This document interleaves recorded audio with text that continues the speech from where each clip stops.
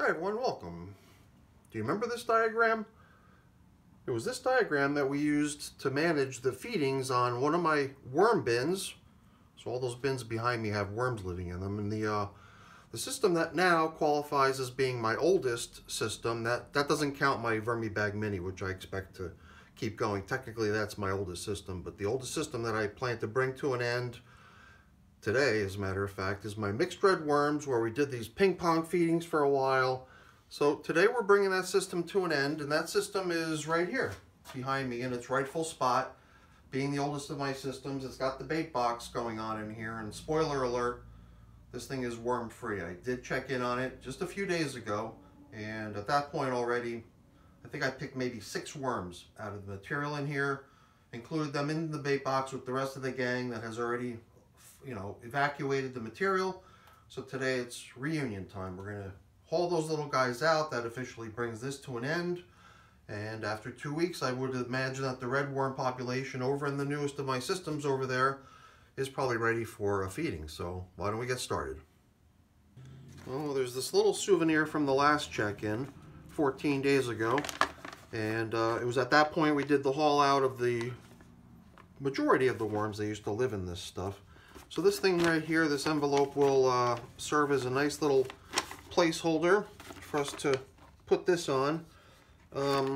Just make sure we don't take too much of this material with us, and we'll not dig in too much. We'll just pretty much remove it at this point. And if we were to encounter a worm or two, I suppose it wouldn't be too unusual. So perhaps we could just do that really quick. I'd really like to just consider this system as complete at this point, but I've already spotted a wormy, so I think it's safe to assume we should probably expel a little bit of energy in here and just make sure we're not leaving anybody behind. So I mean, just the fact that we ran into that one little guy so quickly right off the bat tells me there could be others, maybe. Just a hunch. And I've been thinking that this material might be heading pretty much straight out to the garden soon after I considered it as depopulated and officially harvested. And I definitely see potworms in here, a good many of them. These are little white worms that I could see here and there, and yeah, they don't really count as far as worms that I plan on transferring over into the new habitat. The potworms they just sort of come and go, and some of them really do grow quite large. And even though I consider it as the the quote-unquote mixed red worm population, these little guys aren't red worms. So the potworms don't go for the family reunion. They just stay with the compost. And I thought I saw a little baby worm there. Yep. There we go. Oops. So it is probably fair to assume that I've left a few others behind. Not the end of the world. They'll just get to go a different way than all their brothers and sisters. They'll get to go outdoors into the great wide open. But that makes it official. The old mixed red worm bin is now depopulated, and the castings are officially harvested.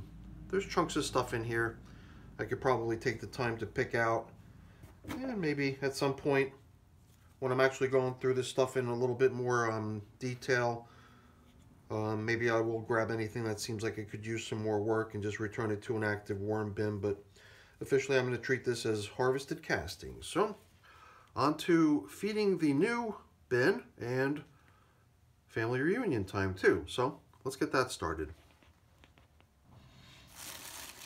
Alright, so now every system needs its own little twist to set it apart from all the others, right?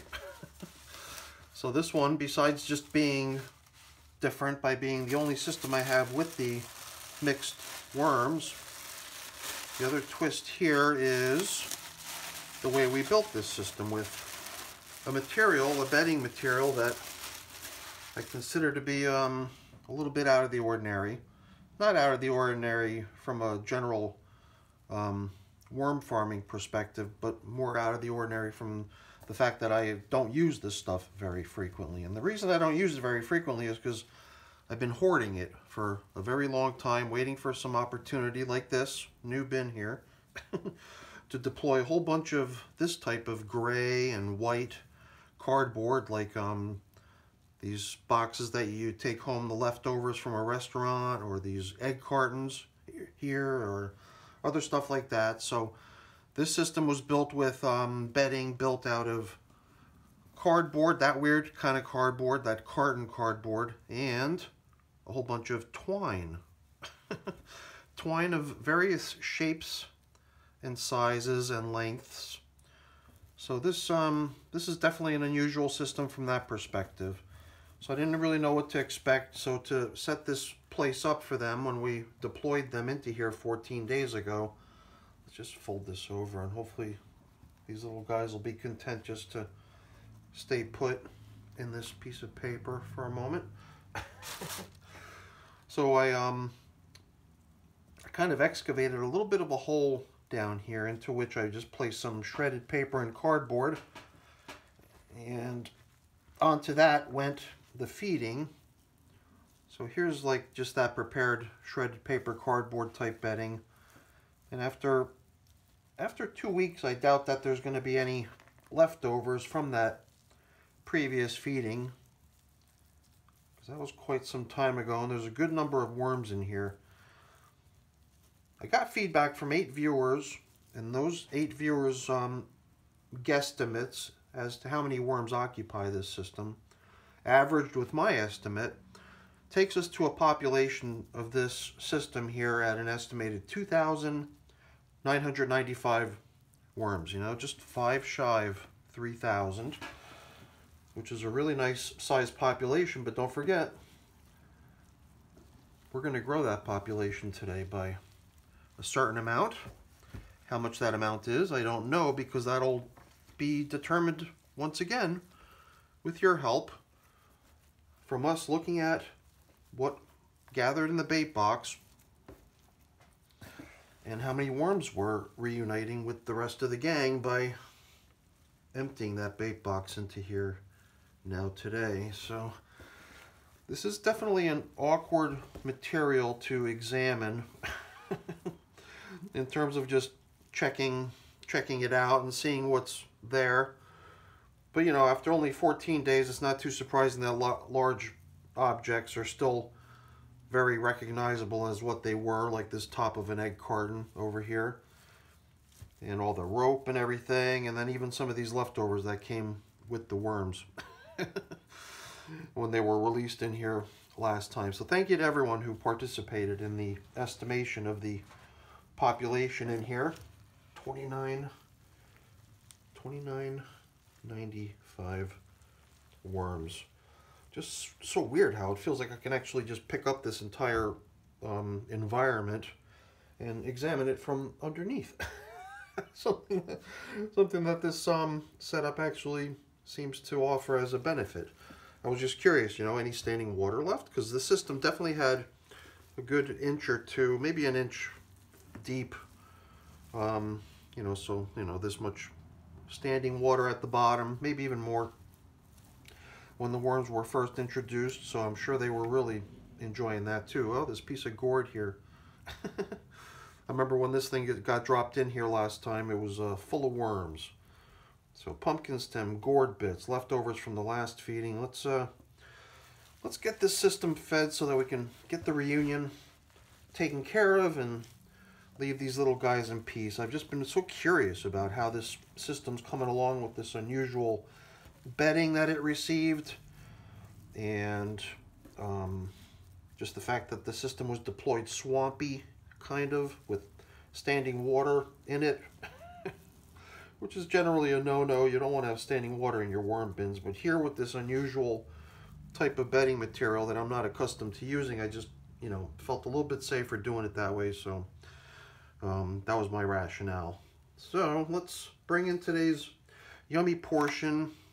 I've got some dry toast and a variety of stuff. I see banana peel, I see strawberry bits, I see asparagus maybe, and tomato, strawberry, even a couple little fragments of frost and ice.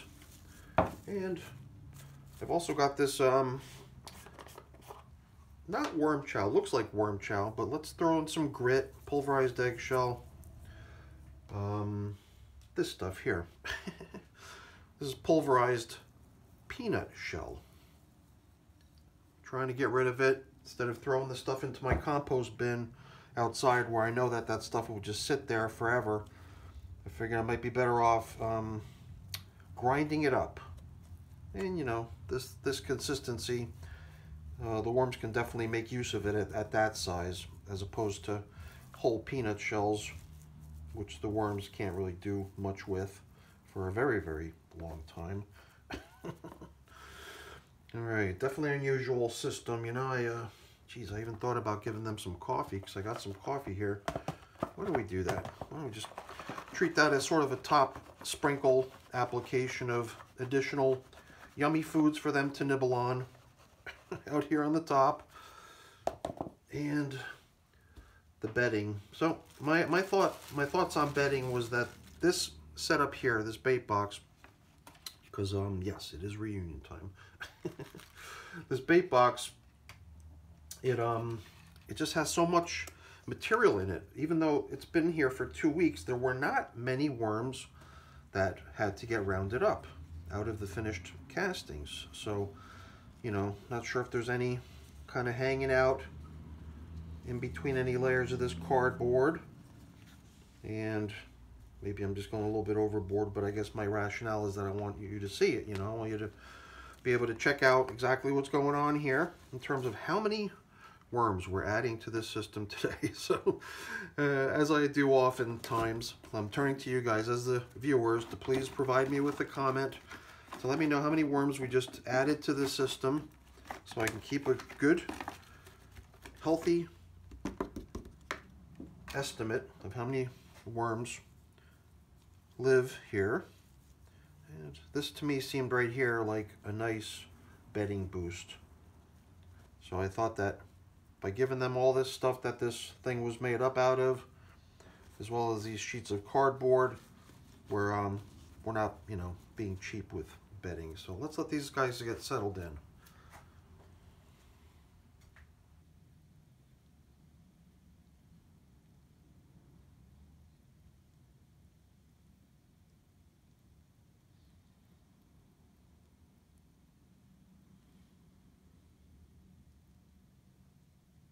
Alright, we're almost done here, but this last ingredient I want to include is some pulverized mosquito dunks.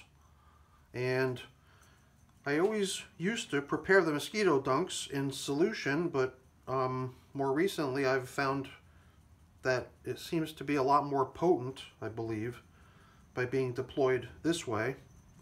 So I thought I saw a couple signs of flying insect movement out here, and I figured, you know what, let's just play it safe and deploy the stuff whether or not we see a big swarm or not. It's fair to assume that flying insects might want to take the opportunity to move into a nice fresh bin like this. So let's nip any bright ideas like that in the bud and extinguish them as soon as we can. So now I did contemplate coming back in here with somewhat more feeble, deliberately more feeble coverings, possibly excluding the big plastic sheet that you saw when we first arrived in here. And I almost feel like I'd like to go with it a little bit longer. I'd like to just stick to using that for just a little bit longer. And I could see there's all kinds of various things here, like this coffee filter. Even, look at that, a printout version of the diagram. Oh man, do I really want to handle it? By doing so, I'll probably destroy it. I think you can tell what it is, though. It's what we looked at in the beginning. The old system's diagram printout. So slowly but surely, this thing will all fade into the past and just become a memory. Here in their new system, I guess these mixed red worms are going to be known for kind of being the test pilots to see how living in this type of unusual bedding material, especially all that twine, seems a little bit unusual, but to me it seems like they're digging it. They're all over the place. They're everywhere, occupying all the material everywhere. So I just figured, you know what, since things do look pretty good, I want to just kind of keep things as much as I can the way they were when we first got in here and let it ride. So let's see how that goes as far as getting rid of these flying insects. I could see more and more of them showing up all over the place. Keeping my fingers crossed for the BTI to work. All right, everyone, that's it for the video. Hopefully you enjoyed it. If you did, as always, please don't forget to leave me a quick thumbs up before you go. That's always really appreciated. And if you haven't done so already, please also consider subscribing to the channel. That's very much appreciated as well. All right, everyone, have a great day. Thanks for watching. Bye now.